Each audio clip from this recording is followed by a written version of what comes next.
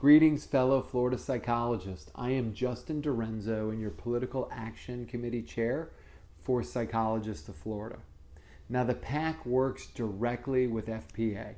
And you guys, our Pacathon is in its last week. So please consider donating to support our continued defense of our profession, as well as our pursuits to expand our scope of practice. Without money, it is more difficult to get state senators and state representatives to support our agenda. We provide support for their campaigns, and they support us. That's just part of how the process works.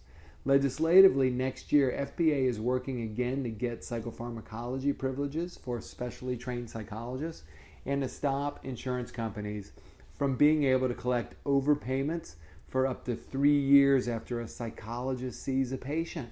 Other doctors in Florida are subject to this for only 1 year after seeing a patient. We are working to have parity with other doctors regarding this issue. We refer to this as the 3-year look back, and it needs to stop. So again, consider donating to your PAC. You guys, the Pacathon, it's almost over. Do it now or do it after the Pacathon's over. We need state leadership support to make positive changes for you. So donate today. Any amount will help.